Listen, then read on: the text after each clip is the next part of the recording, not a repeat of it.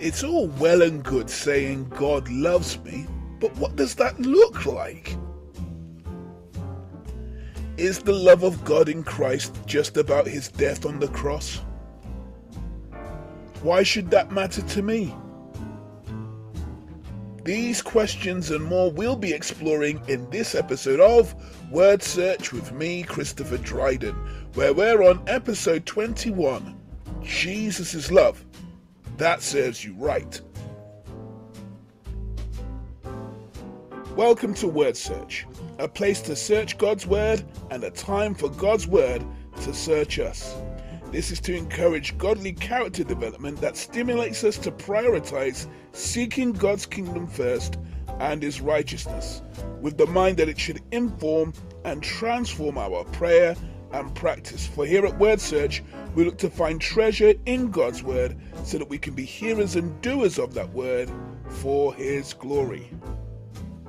Coming up on this episode of Wordsearch, we'll consider the story so far in God's fit body plan before our main scripture reading in Ephesians, and then we'll explore in detail what is the love of God in Christ, how it first reaches and it serves. We'll then have some concluding points on those issues, including our prayer points to consider, before letting you know what you can expect next here on Wordsearch. Previously on Wordsearch, we're exploring God's fit body plan, and that's based on a reading of Ephesians. We've had an overview on the belief that every believer is a member of the body of Christ, and that means they have an important role. Every member has an important role to play in serving as God wants them to serve. From an overview of Ephesians, we zoomed into Ephesians chapter 4, where Paul outlines for the church in Ephesus how crucial it is to know that Jesus has given 5 particular gifts, 5 particular leadership gifts for the building of the body and the equipping of the saints to do the works of ministry. From those 5 key crucial body parts of the apostle, the prophet, the evangelist, the shepherd, and the teacher, we then looked at the reality that the body functions and grows in love. And that's led us to consider, what is God's kind of love? From an overview of the perfect love of God, we explored God's love from the beginning as seen in creation and God's redemptive plan even when man sinned. In the previous episode, we explored how God's love is one you can rely on, as seen through God's covenantal relationship with his people Israel. How it's a faithful love that endures all circumstances, and it's the kind of love that we too can express as we put our trust in him. If you want to find out more about the episodes that have led up to this particular stage, you can check that in a link that should be on your screen at this time. Let's have the reading of our base scripture that helps us in our series, taken from Ephesians chapter 3 verses 14 to 19 and chapter 4 verses 15 to 16.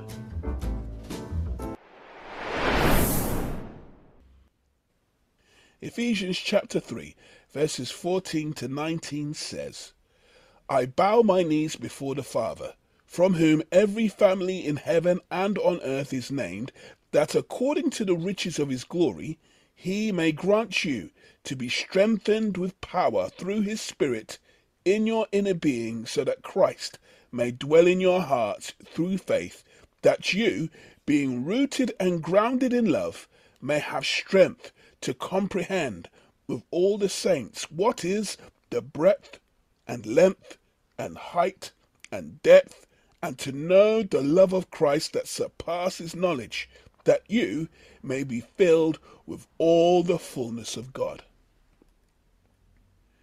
Ephesians 4 verses 15 to 16 tells us, instead, we will speak the truth in love, growing in every way more and more like Christ, who is the head of his body, the church. He makes the whole body fit together perfectly. As each part does its own special work, it helps the other parts grow so that the whole body is healthy and growing and full of love. Father, we come to you in the name of your Son, Jesus Christ. And as we do so, we love you. We love you for who you are and who you reveal yourself to be. And we're particularly grateful that you see it fit to express who you are in your Son, Jesus Christ. Right now then, by the same Spirit that rose him from the dead, open our eyes to have an insight into the wonderful love that we see in the Lord Jesus Christ, and help us to grow deeper in this love, not just to know it on a brain level or just a brain and a heart level, but know it on a whole life level, so that we can be transformed to be more like your Son Jesus for your honor and your glory. We thank you that you'll do this at this time as we search your word. We thank you for what you will do as we continue to look to you and give you thanks. In Jesus' name. Yes, Jesus loves me, for the Bible tells me so, are familiar words to a hymn that's often sung by children. Indeed, I remember it as a child singing it clearly. It is true that the Bible expresses the love of Jesus, but it's worth seeing how that love is expressed and why the truth of the Bible can be experienced today, for this love is not just seen in one moving scene of sacrifice. The love of Jesus is expressed throughout the ministry as reported in the gospel accounts. Jesus is God reaching out to man. For as we read in John chapter 1, in terms of who Jesus is, we're told in John that in the beginning was the Word, and the Word was with God, and the Word was God, and the Word became flesh and dwelt among us. So we should be able to see clearly that there's the aspect of who Jesus is from the beginning, and how awesome it is that God would reach us through Jesus to restore us back to himself. It's not just the fact that Jesus is reaching out to us. It's also the element of the kind of love that Jesus portrays in that relationship between Father and Son. There's that wonderful relationship that we see between Father and Son that is so impactful that all the Son does is what he sees the Father doing, because the Father loves the Son. And as the Son loves the Father, he'll only do what is pleasing to his Father. So Jesus displays to us in the relationship between Father and Son how a son honors his Father, how a son loves his Father, and he shows that by a son obeying the Father. That's further seen when we look at Philippians chapter 2, where Paul, in highlighting the kind of relationship that he wants the church in Philippi to reflect, he refers to the example that we have of Jesus humbling himself and obeying even to the point of death on the cross. And this is why the love of God is remarked as a love that's not selfish or self-centered, but it's self-giving, and it's serving others so that others can see that by the act of will, this is what you will do to love. So it's not about sentiment alone, and it's not about your feelings. It's about a will that says, because of who I am and what I believe in, I will do this. I will express this. And Jesus does that in his relationship to the Father and expressing his love to others to the point of obeying his Father, so that we can see that example and likewise have the same mind among us as believers, so that we can see the example of Jesus and practice that example in how we relate to each other. Noting carefully again that this is a love that's not just in word or in sentiment. This is a word that acts. We also see the love that reaches through the example that Jesus has in the calling of his disciples. When we look, for example, in Luke chapter 5, verses 4 to 11, we're given this wonderful episode in Jesus' calling of these fishermen. And when he had finished speaking, he said to Simon, "Put out into the deep, and let down your nets for a catch." And Simon answered, "Master, we toiled all night and took nothing, but at your word I will let down the nets." And when they had done this, they enclosed a large number of fish, and their nets were breaking.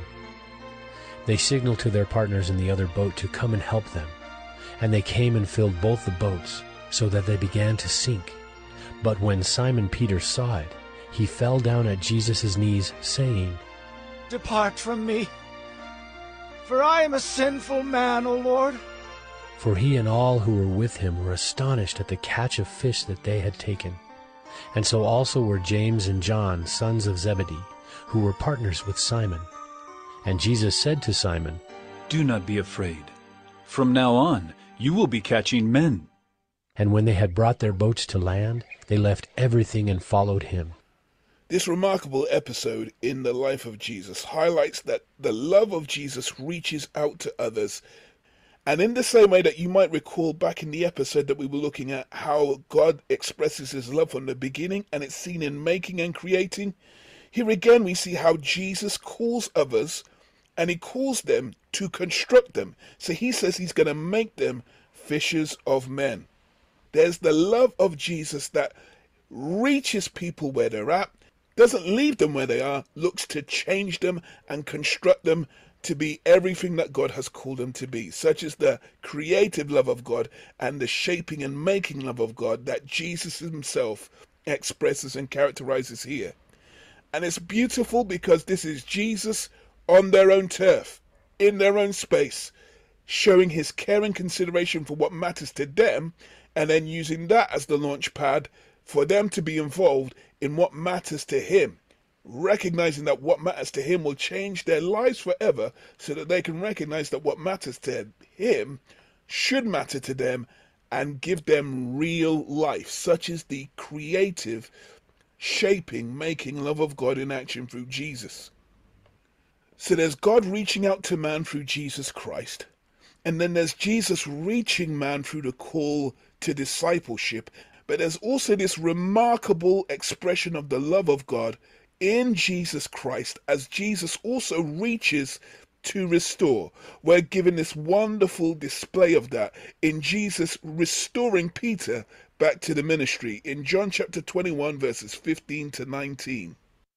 When they had finished breakfast, Jesus said to Simon Peter, Simon, son of John, do you love me more than these? He said to him, "Yes, Lord. You know that I love you." He said to him, Feed my lambs. He said to him a second time, Simon, son of John, do you love me? He said to him, "Yes, Lord. You know that I love you." He said to him, Tend my sheep. He said to him the third time, Simon, son of John, do you love me? Peter was grieved because he said to him the third time, Do you love me? And he said to him, "Lord, you know everything. You know that I love you." Jesus said to him, Feed my sheep. Truly, truly, I say to you, when you were young, you used to dress yourself and walk wherever you wanted. But when you are old, you will stretch out your hands, and another will dress you and carry you where you do not want to go. This he said to show by what kind of death he was to glorify God. And after saying this, he said to him, Follow me. So notice how this has taken place after Peter has denied who Jesus is on 3 occasions, and Jesus has returned and has revealed himself to Peter. And now look at what Jesus is doing to restore Peter back to place. Here is love in action. Love does not condemn and throw away. Love looks to restore at every opportunity. Jesus restores him, not just restores him to be his brother, but restores him to serve. This is also why it's so powerful to see that forgiveness is an expression of love. And Jesus doesn't just tell us to forgive, he puts it in action. He restores, he's forgiven. This isn't the only area in which we will see Jesus restoring people. A lot of Jesus's ministry was about reaching those who had been cast out by society. In John chapter 4, we see the example of the woman at the well, who for her various conducts was considered an outcast, but because of Jesus reaching her and having a conversation with her, it turns her life around so that she's now a part of the community of God. She's a part of the family of God. She's now so embraced by this encounter with Jesus that she goes on to be one of the first, most effective evangelists to share the good news of who Jesus is in her village, in her town area. And there are other episodes and incidents of Jesus reaching others who have been cast out to show the love of God in action. This is what the love of Christ looks like, to reach others wherever they are, in whatever condition they're in, to express to them, this is what God is like. This is what the love of God is like. This is what the rule of God is like. And we see this so brilliantly in the life of Jesus. It's a wonder to reflect on how the love of Christ reaches. And it's even a wonder to see how that reaching love of Christ also looks to serve. So we consider carefully this fascinating episode in the life of Jesus in Mark chapter 2, verses 13 to 17. He went out again beside the sea, and all the crowd was coming to him, and he was teaching them. And as he passed by, he saw Levi, the son of Alphaeus, sitting at the tax booth, and he said to him, Follow me. And he rose and followed him. And as he reclined at table in his house, many tax collectors and sinners were reclining with Jesus and his disciples, for there were many who followed him. And the scribes of the Pharisees, when they saw that he was eating with sinners and tax collectors, said to his disciples, Why does he eat with tax collectors and sinners? And when Jesus heard it, he said to them, Those who are well have no need of a physician, but those who are sick. I came not to call the righteous, but sinners. Here Jesus is criticized for the people that he hangs about with, but this is another opportunity to show that not only does love reach, but love serves. Jesus would later go on to explain to the onlookers that he hasn't come to be served, but he has come to serve. As he does that, Jesus presents such a powerful example to us to let us know what it is to really love. And in this episode, as he's criticized for who he knocks about with, we see that the love that reaches looks to serve those who are in need. So if you don't have a need, then you won't see how Jesus can meet that need. But the reality is that we all have a need. We're physically broken, we're socially broken, we're emotionally broken. And because of that illness, that sickness, that pain that we feel, we're in need of a physician. And so look at the love of Jesus to reach out and to extend that healing in relationship, in love, in kindness, as well as that healing touch that he offers, how he has come to heal. And how Jesus then has no problems with social outcasts, as people criticized him when he met Zacchaeus, for example. Jesus extends that love and shows that love so powerfully to say that today salvation has come to your home because of Zacchaeus' response to an encounter with Jesus. This is a love that looks to make whole those who are broken for whatever reason. And it even extends that when we see that episode of the resurrection of Lazarus and how Jesus reveals himself to be the resurrection and the life. People didn't understand why he really came, and they didn't understand who he really was. But as they have an encounter with love, this real love, then they can see how this love transforms and brings life even in dead situations. Here is this Jesus then, who expresses this love, a love that heals, a love that makes whole physically and internally and socially and emotionally in every aspect of life. Jesus expresses a love that comes to make whole and comes to give life. So he serves by healing, and he also serves in this powerful example seen in John chapter 13 verses 1 to 5, 12 to 17 and verse 34. Now before the feast of the Passover, when Jesus knew that his hour had come to depart out of this world to the Father, having loved his own who were in the world, he loved them to the end. During supper, when the devil had already put it into the heart of Judas Iscariot, Simon's son, to betray him, Jesus, knowing that the Father had given all things into his hands, and that he had come from God and was going back to God, rose from supper. He laid aside his outer garments, and taking a towel, tied it around his waist. Then he poured water into a basin and began to wash the disciples' feet, and to wipe them with the towel that was wrapped around him. When he had washed their feet and put on his outer garments and resumed his place, he said to them, Do you understand what I have done to you? You call me teacher and Lord, and you are right, for so I am. If I then, your Lord and teacher, have washed your feet, you also ought to wash one another's feet. For I have given you an example, that you also should do just as I have done to you. Truly, truly, I say to you, a servant is not greater than his master, nor is a messenger greater than the one who sent him. If you know these things, blessed are you if you do them. A new commandment I give to you, that you love one another.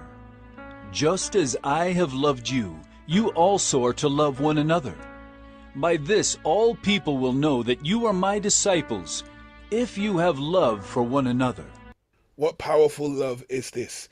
This is a love that sees the great Lord and Master humbling himself as a servant to wash the feet of those he has come to help, those he actually has called to come alongside him.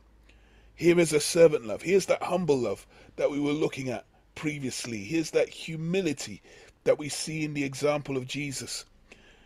And it's deliberately set so that his disciples can see what this love looks like. And it's crucial that they see that example, because it's by this that others will know that we are followers of Jesus. Not a general love, but the kind of love that Jesus has presented. This humble love, this servant love, this example that's so great and so inspiring to see, because it says that there's no room for anyone to think that they're greater than anyone else. But there's every opportunity for us to humble ourselves before others and serve others. However great we may think we are, we're not too great to come and wash the feet of others, to come and do the menial for others so that they can see this is the love that Christ has for us.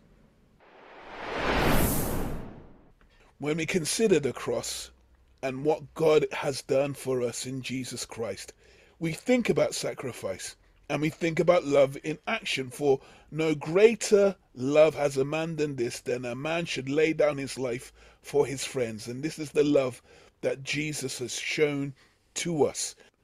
We also think, however, about a love that gives healing where it's necessary, healing completely, physically, mentally, emotionally, and the kind of healing also that corrects us, corrects wrong thinking, corrects us where we have veered away from the right path. Here is a love that provides all that we need, even as Jesus expresses himself as the bread of life. This is the love that gives. Here is a love that shines the light of truth to help us out of the darkness of lies and deception into the right path that gives us hope that there are brighter days ahead that are seen in the light of who Jesus is. And here is a love that gives life, for Jesus is the life. It should be clear to us now, even exploring this, beginning to explore it, that there is so much to consider in realizing that Jesus is love. We have barely scratched the surface of the great depths of the reality of who Jesus is as he expresses himself as the human form of love. And yet it's worthwhile, as Paul encourages us, the whole point of understanding how God's fit body plan operates is an ongoing quest to know this love that surpasses knowledge. In the light of that, then, here are some concluding points I want us to refer to and consider. When we talk about the love of God, we see it in action in the life of Jesus. Jesus does this, and we can see this through his own relationship with the Father. We can see that love dynamic going on in the way that the Son loved the Father and the Father clearly loved the Son. That kind of love makes a difference to what we see and what we know to be God's kind of love. It's this kind of love that is not just between the Father and the Son, but sees the Son reaching out to look to include and bring in others and give hope to those who are hopeless and those who have been marginalized and pushed to the sides. He reaches them and brings them into the center, into the very heart of the love of God. This is the kind of love that Jesus shows, even with examples such as him being the one that looks out for that lost sheep or the lost coin or the lost son. Jesus' kind of love is defined as one that serves and supports others. It does not lord it over others. It looks to reach out and redeem those who respond in faith to this kind of love offered by the Lord Jesus Christ. It's a servant-hearted love. It doesn't lord it over others. It looks to come underneath others and really help them up along the way of life. So this is what we see in Jesus, but is this the love that we've experienced? Have we experienced the call, the conviction, the healing, the challenging, the submitting, and the reach? Does that challenge how we go on to love others? Is it effective in how we're more prone to forgive than to hold bitter memories? Is it shown in how we're more eager to serve than to be served? How we're more interested in reaching to share with others than looking at myself? That's why it's a challenge for us to see what can we do to commit to exploring this love with others. Even as I ask those challenging questions, and these are questions that I too have to come to terms with, this isn't the kind of challenging question that should be off-putting or in any way condemning us. These kind of questions are to challenge us to know that this love is real, that we can embrace this love. And if you have not embraced that love before and you've never experienced it, then it is on offer. Jesus is real. He really did live. He really did serve. He really did show compassion to others. He fed them. He healed them. He restored them. I know that he's fed me, he's healed me, and he's restored me on so many occasions. I know that this love is real. And so if you've never experienced that love before, invite the Lord God to really show and manifest that love to you. And I know he will. And if you need any help and support with that, please contact us and we'll be only too happy to help you with that. And I know that there are other believers around you who can support you with that as well. In the light of this episode then, here are some prayer points I want us to consider. First of all, let's praise God for Jesus, that this is divine love in human form. Let's also thank God for Jesus, that in him we have living proof of the way to really love. Let's ask God for Jesus, that we should be as humble and as compassionate as he is as we look to him. Speaking of looking to him, let's seek God for opportunities to be shaped by the character and the approach of love that we find in our Lord and Savior, Jesus Christ. And finally, let's celebrate God for Jesus, who we get to spend eternity with. That's something worth celebrating God for, that this remarkable love that has changed our lives will be with us forever.